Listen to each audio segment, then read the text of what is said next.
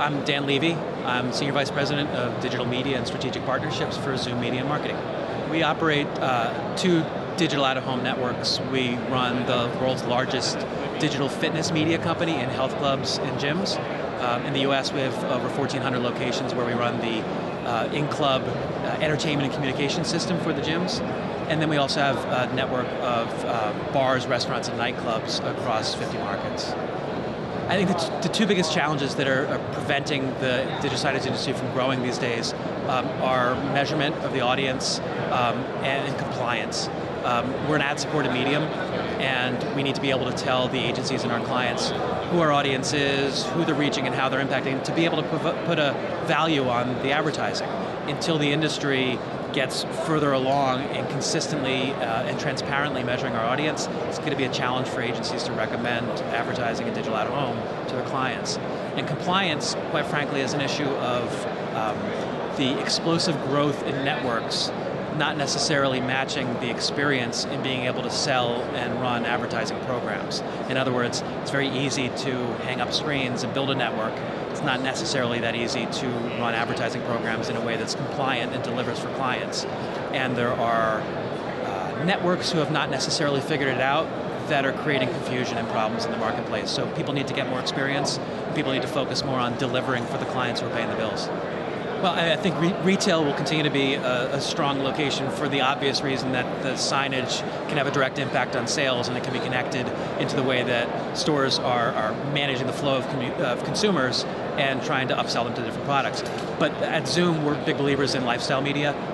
It's not just about selling a product in that specific location. We're a reach medium, and we have the ability to connect with people in locations where you can target specific types of consumers and speak to them in a way that connects to them. Our health clubs deliver upscale, highly educated, higher income consumers who are committed to an active, healthy lifestyle. Presents a great opportunity for a wide range of brands. I think those kinds of lifestyle destinations you're going to see more and more. The challenge, again, is it's very easy to hang screens, and there are a lot of people who are looking around the world saying, well, I can put a screen there, I can put a screen there. That's not really the answer. The idea is to find a location where consumers need the information you can deliver on a digital screen and do it in a way that can be monetized by selling advertising. That's the challenge, is finding those locations. I'm going to be a little contrary to some other people. I think some people are very much in love with gesture-based interfaces and things like that. All of that is great. I don't see the immediate commercial potential in that. For me, the biggest opportunities from technology are the convergence of digital out-of-home with mobile devices and social media. People are out and about in the world, they're using social media and their mobile devices to check in on Foursquare and update their Facebook profile and to tweet to their followers about what's going on. And we have the technology today, and more technology moving forward, that allows us to connect those using our screens and make the screens more of an engaging experience for the consumers by making it a part of what they're doing. Related to that is more and more brands are putting an effort and investments into social media and creating programs that engage consumers using social media, and we can be a way for them to get more value out of that and extend the reach of that. So for me, it's really about the convergence of the devices.